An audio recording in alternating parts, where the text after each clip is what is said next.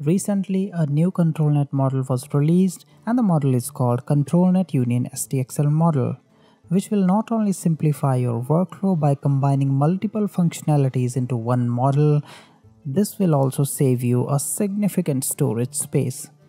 In this video, I am going to show you how to use it with Automatic1111 and ForgeUI. So let's get started. This is very easy to set up. You just have to go to the Hugging Face page of the new model, and all you have to do is just click on the download button of this diffusion PyTorch model.safe tensors. Once the model is downloaded, all you have to do is go to models, go to ControlNet and paste the model there. I have renamed it to SDXL Union Model. Let's see how it does with few examples. Before the examples, I would like to say that if you are on older versions of Automatic1111 or ForgeUI, please update the ControlNet extension or it might not work on your PC. For this model to work, all you have to do is select the SDXL Union model from your drop-down menu, and you just have to select the preprocessor for the result you want. Like in my first example, I have used Soft Edge BDNet model.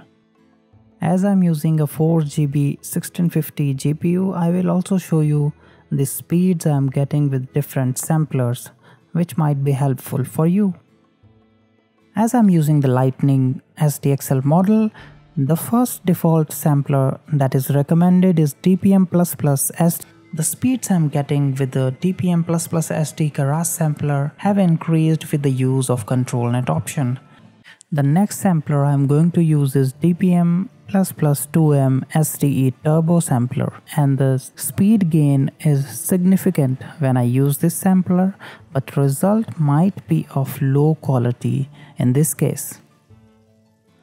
So it's your personal preference. If you want quality, you can go with SDE Garage sampler. If you want a fast result just to see how things are going, you can use the SDE Turbo sampler. I will show you the result of both of them together now. So this is it for today's video. I will see you in the next one. Thank you for watching.